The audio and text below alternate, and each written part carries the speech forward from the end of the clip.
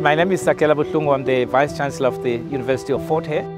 We're now on our Alice campus in front of the De Beers Gallery. The occasion is the signing of a Memorandum of Understanding between the African National Congress Archives Unit and the university. And so the president of the ANC, who also happens to be the president of the country, is coming to campus. And so we're going to sign this memorandum, and that's the occasion today.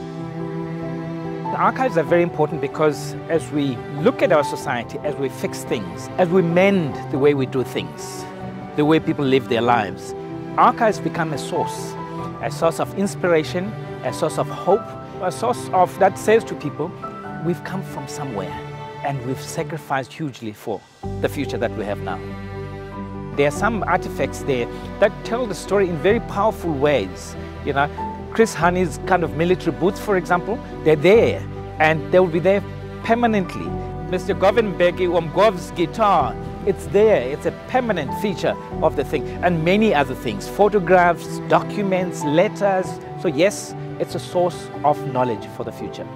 Nahecs is a very important support academic and research center at the University of Fort Hare, strictly planned initially in the late 1990s. I think it was officially opened in 1997, primarily for curatorship of rare African collections and at the same time archiving material that is more associated with the Liberation Archive.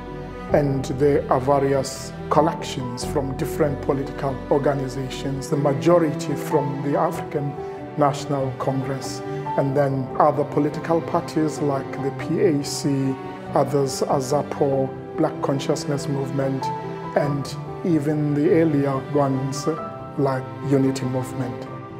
We certainly are excited about this MOU because beside being, should I call it the benchmark of us being the recipient of what would be an ANC digital archive, it also allows us a launch pad to expand the digitization exercise to other collections that we have, especially other liberation movements. You know, the talks now are afoot to use the liberation archives to build them into academic programs, and it's easier and it's more accessible to have the material when it's in digital format.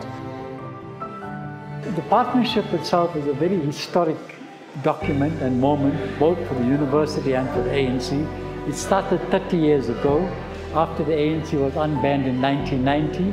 One of the first decisions it took was to bring back the archives from all over the world that belonged to the ANC and deposit it at Fort Hare University to act as a repository. Now, why Fort Hare is quite obvious. Fort Hare stood amongst the best of the universities because it was the decision of Madiba at the time.